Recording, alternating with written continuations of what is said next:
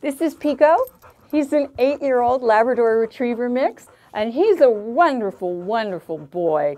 He is just very interested in his environment, and don't let it fool you the way he jumps up and around in his kennel, because when he comes out, he's just a totally different dog, just laid back and sweet and really wants to go on a walk. And when we get out walking, he's got really nice leash manners. I think he'd probably transition into almost any home so beautifully because his temperament is just so lovely. He's such a good boy and so affectionate.